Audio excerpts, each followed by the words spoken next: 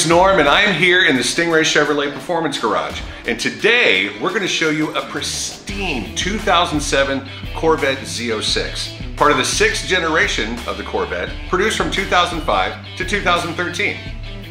The Z06 body differentiates itself from the standard base Corvette with its larger front and rear fenders and an intake inlet scoop in the front bumper. The Z06 was equipped with a 7-liter 427 cubic inch engine codenamed the LS7, putting out 505 horsepower.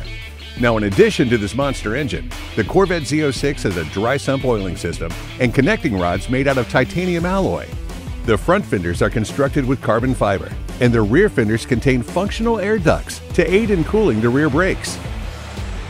The frame of the Z06 is constructed from aluminum, saving 136 pounds over the standard steel frame of the base model. Due to the use of aluminum, the Z06 was designed with a fixed roof to provide the rigidity necessary to handle the massive power of the LS7. Fun fact, the C6 is the first Corvette with exposed headlights since 1962. Car and driver recorded a 0 to 60 time of 3.6 seconds. And down the quarter mile, this Z06 does an 11.7 at 125 miles an hour.